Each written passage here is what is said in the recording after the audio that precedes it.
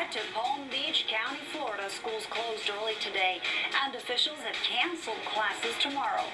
Although Sandy isn't expected to make landfall in Florida, they will feel effects like gusty winds, rainfall, and thunderstorms. And hello, welcome back to Day Planner. We continue to track Hurricane Sandy, now just shy of a Category 3 hurricane. Now the storm is racing toward the Bahamas, but its effects are already being felt along the Florida coast. Our coverage of Hurricane Sandy continues with meteorologist Mike Seidel and Jim Cantori in Singer Island, Florida, and our team of experts here in the studio. And with the latest on Sandy, here's Vivian. Yeah, as of the latest advisory from the National Hurricane Center, the winds are still up to 105 miles an hour. Let's show you the very latest as it moves north at about 18 miles an hour. So it's moved, well, 16 miles an hour. So it's moving fairly quickly. Over the last 24 hours, it moved through Jamaica and then the eastern tip of Cuba, now making its way into the southwestern Atlantic. We begin our team coverage now with our hurricane specialist, Carl Parker. Carl, what can Florida expect from this system? Well, this is primarily going to be a coastal affair in Florida. We're going to see very gusty wind over the next couple of days up and down the east coast of Florida, and that is certainly going to kick up the waves and bring up the water level a little bit, and also create some beach erosion in many areas along the east coast. Right now we're watching a 105-mile-per-hour storm moving north at 16 miles per hour. Here's a look at the high-resolution satellite imagery that we can only see during the daytime, and you can see this banding that continues to come up and across Haiti. That is not good. We've had rain there solidly for more than 24 hours, and even more rain coming down now. And the core of the storm is now right there. You can see the big burst of thunderstorms that really is starting to get more organized now that it's come off the coast of Cuba and moving into the southernmost islands in the Bahamas. Long Island in for some of the worst weather here, as well as a Great Exuma, and then also Cat Island right there as the storm continues northward. And on the periphery of the storm, we are getting some effects, some rain and some stronger storms moving in with winds generally gusting between 20 and 30 miles per hour. That is going to continue out of the northeast today. Winds increasing a bit tonight, and then tomorrow as the storm passes by to the east, the area of strongest winds will extend from the central Florida east coast, the Space Coast, down through Martin, St. Lucie counties and down into West Palm Beach. Winds gusting to 50 miles per hour there, and maybe a bit stronger, especially in thunderstorms. And then on Saturday, still strong wind in the northern part of the state, but the wind begins to settle down in South Florida. Now, where's the storm going to go? We think it will continue off to the north initially and then turn to the northeast. There's a fair amount of model agreement about that fact.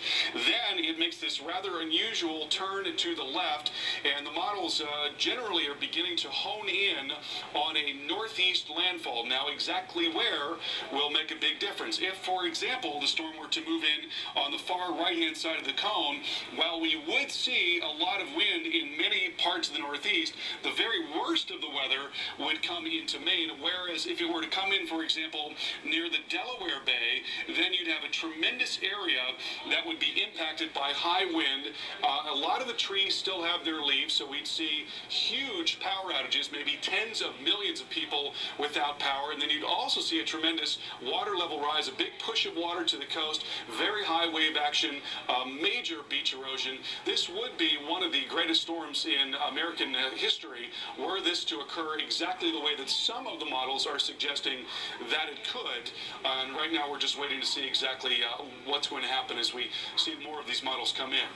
So let's take a look at what's going on in Florida now. Go to Mike Seidel. He's been covering the storm in Singer Island. And Mike, those waves continue to come up there. Yeah, we've got the wave action. We've had some wind, a little bit of rain. Let's bring in Sherry Smith, the general manager here of the resort, the Palm Beach Shores Resort, where we're staying, and we appreciate the hospitality. But you've been here a long time. You've been through Wilma, Francis, Jean, a whole list of hurricanes. What was the worst one you went through here at the resort? At the resort, the worst was Wilma. Wilma was by far the worst. It came from the west, and we weren't expecting to get the damage or the conditions that we did receive on the beach.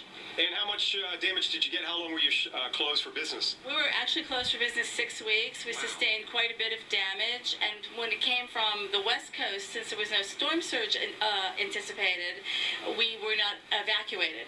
So we had a house full of guests, and we lost our power and our air conditioning system and some roof damage, and we were closed for 6 weeks. And you also told me there was a tornado just up the street? Just across the street there was a tornado, and then amazingly, as soon as the storm was over, the temperature dropped to about 50 degrees. Well, I know. I was down in the Keys, and the next day it was beautiful, that northwest wind. Yeah. Now, as far as preps today?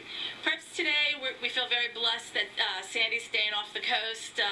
We're just moving some furniture in off the balconies, moving the pool chairs in, so just looking for the safety of the guests. People are kind of excited to be involved in a tropical system, but we're just hoping for the best of our friends in the Caribbean, and as she goes by, we'll wave, and glad she's not stopping here. Excellent. How about some specials? Are you going to have bar specials at the Cabana?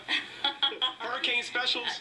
Mike Seidel special. Oh, how about Cantori specials? Oh, I guess later. You got to have some Cantori specials. Okay, there you go. We got Sherry Smith, who's been through them all, including Wilma, the worst, she says, and they're not overly concerned about this one. Heather, back to you.